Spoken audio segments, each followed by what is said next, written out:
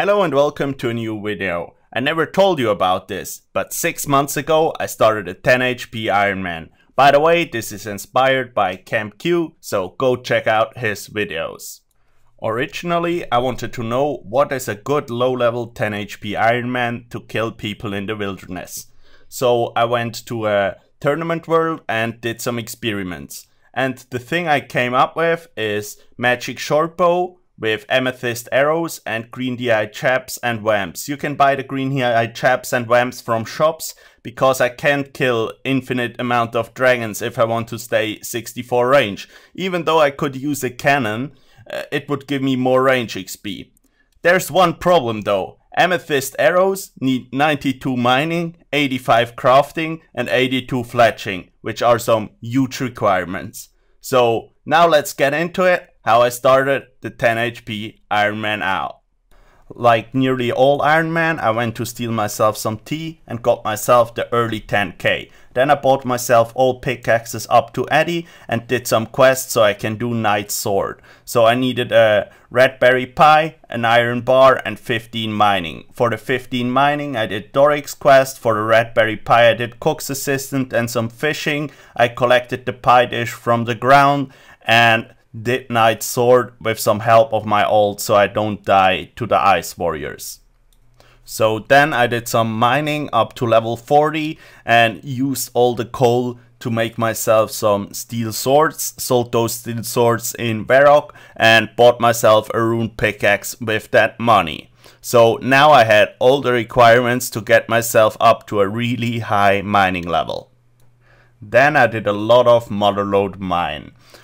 You always get gold nuggets when doing motherlode mine and you can buy different untradeable things with them. So first I bought myself the prospector set for more XP while mining. It's only a little boost, but since you have the gold nuggets anyway, it was worth buying. Then I bought myself the upper floor unlock as soon as I hit level 72. You need level 72 for it. I don't know why there is such an arbitrary level requirement on it, but there is. And the upper floor is a lot better than the lower floor because the veins deplete so much slower, so you get a lot more XP if you AFK as hard as I do. I just played this account on the side while playing about 6 to 8 other accounts while doing it. At level 79 mining, I finally had all unlocks from Motherlode Mine. So this is the full prospector set, the 2 bags and the larger sack and upper floor. So if anybody is interested how long it takes to get all unlocks, it's level 79. 2 months after creating the account, I hit level 85 mining, so you can see it takes a long time to get an account like that, especially if you only play like 3 hours a day like I do. Some people play a lot more, but I usually tend to play a lot of accounts, but not too much time every day. So after I got bored a bit of mining, I got myself level 5 crafting with sharing sheeps and fletching it into balls of wool. By the way, this took a lot longer than expected. This is probably the worst XP per hour you can get in any skill ever. Then due to boredom out of mining, I got myself some more smithing levels. First I got 40 smithing with some more steel swords, so I have some GP to do blast furnace. So then I got all the way up to 60 smithing by just smithing all the ores I had from Motherlode Mine. Mainly I made mithril bars and smithed them into mithril swords, which I then can sell to the shop. By the way, here you can have a short look at my bank. At that time it was around 12.4 mil and I made steel plate bodies and mithril swords to keep on financing the use of the blast furnace. So right here I'm about to get level 68 smithing. This level is important because I can make mithril plate bodies now, and I think I nearly have enough mithril bars to make 1000 mithril plate bodies. So let's have a look at the bank. By the way, the method I did was always 1 inventory of gold plus coal and then 1 inventory of mithril ore plus coal.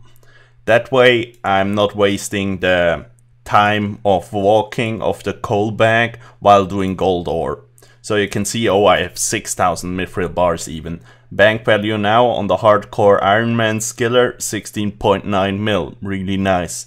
But I think with those mithril plate bodies I will have enough money to buy a cannon once I smith them all into plate bodies. So that's like 1.1k mithril plate bodies, or 1.2k even, which should give me like over 3 mil, right? Should that give me that much money? I don't know. I think that's a good amount of money. I think that's like 3 mil in mithril plate bodies if I sell them to shops. And then I can afford a cannon, then I'll do the dwarf cannon quest, make some cannonballs and get some stuff done. I really want the ice gloves, but I don't know how I will get the ice gloves if I will stay at one a hardcore Ironman, because you need a lot of people to like kill everything, and that will be interesting. But first I have to get some range levels so the cannon has some accuracy. Then I did dwarf cannon quest, bought myself a cannon, went to the shop in Deep Valley to buy myself some runes for magic, splashed my magic level up a bit and made myself some teleport jewelry so I had an easier way around the game. So I just hit level 30 range. I'm cannoning here at the HCIM house in Sia. I have an old south of me and an old north of me that block the way of all the hill giants. This method was designed, I think, by Camp Q, because I stole it from one of his videos. So thanks for that. Also, I think I'll get some more range levels and keep like 1k cannonballs in the end. I can use the best range setup I was able to buy in shops now. So that's 37 range bonus, but the cannon's already quite accurate. It was really bad at level 1, but now it hits like, I would say, every second cannonball, which is nice. So yeah, I got killed by a hill giant and lost my hardcore status that way. Nice. I didn't really care about it because it's a 10 HP rushing Ironman. But what really fucks me up currently is that I need to get back to Sia. I don't know how the hill giant got past my 2 other accounts, but it happened some way. So, yeah. But this right here is level 40 range. So now I'm going to get myself some green dehyde, and then I'm going to try to get myself some ice gloves. By the way, you can buy the green dehyde in the shop in Narda. So then I went for the ice gloves. Originally I thought I couldn't get them. I don't know why I thought that. But then I realized I could get them, and I should have gotten them a lot sooner before doing blast furnace with a bucket, because ice gloves are so much better. So then when I tried it, I first died twice, but then I figured out this method. So you place the cannon where I just placed it in the video, you start it, and then stand behind that pillar and the ice queen will get stuck. Then with your other 2 accounts you build something like a wall, so when you go for a refill of the cannon, the ice queen can't walk through the other accounts because you haven't freed those squares by walking onto them. So it will just be stuck behind them and you can refill the cannon without any problems. And one refill did job, and I was able to get myself the ice gloves. By the way, you have to do all the cannon on the ice queen yourself, I think, otherwise it won't count as your ice queen kill as an Iron Man. One day when my bone membership was used up, I was like, I can do some stuff in free-to-play now. So I made myself all the axes up to adamant, got myself 41 woodcutting and 41 fire making, 52 fishing and 54 cooking, because I can train those skills as good in free-to-play as I could in members. So I was like, I can take a quick break from members and bond my account back up later on. Then I spent a lot of time again on mining and smithing. So right here you can see when I hit 90 mining I was like 82 smithing, and then I hit 85 smithing with cannonballs. By the way, for all the smithing experience that was gained on this account right here, I used the ore from Motherlode Mine and ore I bought at Blast Furnace. So I bought at Blast Furnace extra coal to smith all the ore from Motherlode Mine because you don't get enough coal, and I bought extra iron to make steel bars for cannonballs. You can see 112k cannonballs need around 28k steel bars, which is a lot of iron, and I didn't mind 28k iron, I just bought it at Blast Furnace because Motherlode Mine gives none. Now with the newly acquired 85 smithing, I was able to make myself rune bars, and then with those rune bars smith with the +1 boost from a Dwarven Stout some rune axes, which was really nice because now I can train woodcutting as efficiently as it will get on this account right here, and that way can train up my fletching. So since I need 82 fletching for amethyst arrows, I needed to train it up somehow, and I decided to train it up by cutting trees and fletching it into bows. So from level 1 to 30 I did normal trees and oak trees and just fletched the best bow. From level 30 to 55 I did the same but with willow trees. So then at level 55 I decided to make 2.5k maple longbows, so I cut 2.5k maple logs, got myself 2500 flax or a bit more at Land's End in Sia. It's the best place to collect flax in my opinion because it's really close to a deposit box. Then I fletched myself 2.5k maple longbows and got all the way up to level 65 fletching. So after playing the account for 6 months, I got myself to 91 out of 92 mining, 85 out of 90 smithing because I want to be able to make rune crossbows. I got myself to 51 out of 85 crafting for the amethyst arrows, still a lot to go right here, but I don't really know how I want to train my crafting, especially with one prayer. I don't know if I can make battle staffs, because how do I charge the orbs? Because everywhere where you can charge orbs there's monsters around. If you know how to train crafting on a 10 HP Iron Man properly, please tell me. I'm not 100% sure. Then I still need 82 fletching. I'm at 65 right now. I'll just chop a lot of yew logs AFK and also get some money out of it. Then the wood cutting I only need 75, but I will get a lot more. Then for the range level I only need to train to 64 to get the combat level of 33. That's perfect in my opinion.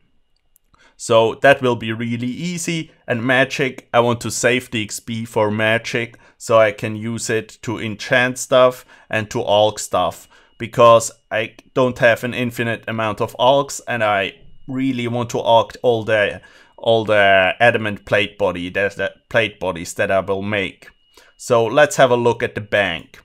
So right here, first you can see only 414k. I used most of the money for cannonballs, so to buy extra coal and iron to make steel bars to make more cannonballs. Because the cannonballs right here are around 28k steel bars if I'm not mistaken. So total bank value at 48.2 mil, most of it in cannonballs, around half, 22 mil. Then we have the tab with all the mining and smithing and crafting stuff. I also bought some soda ash and some buckets of sand for some crafting, but I'm not sure if this is efficient. So main things right here are the adamant bars worth 10 mil. Those, once I hit 88 smithing, will give me a lot of GP. Then I have the tab with some teleports and some armor to splash. And now I could just use the green d'hide vambraces to splash, but I didn't have those in the beginning, so I had to use a cursed goblin staff. So now I could use a normal staff to splash, which saves me some runes. Then I have a tab with all my axes. The rune axe is the only important one right here. Then I have a tab with all my fletching supplies. Also maple longbows worth 600k, but I don't even know how I get the money out of them, because I don't really want to alk them. Maybe I just sell them to shops, but I don't know how efficient that is. Then I have a tab with some food, mainly some salmon and trout, and some fishing supplies, and a full bank tab with random stuff. This is everything for my bank, and I think I did quite a lot already, and I will keep playing this account on the side, and I hope I will get some great progress on it. By the way, if you enjoyed this video, please give it a like. I spent a lot of time on it. I'm working on this account for 6 months, and playing an Iron Man, getting content out of it, is a lot harder than playing a normal account in my opinion, especially if you go for boring goals in the beginning like I did, with the mining and the smithing. Leave any questions or anything in the comments, and I'll read all the comments and answer to everything that's asked in there. Also join the CC Michaels First if you are in search of a CC.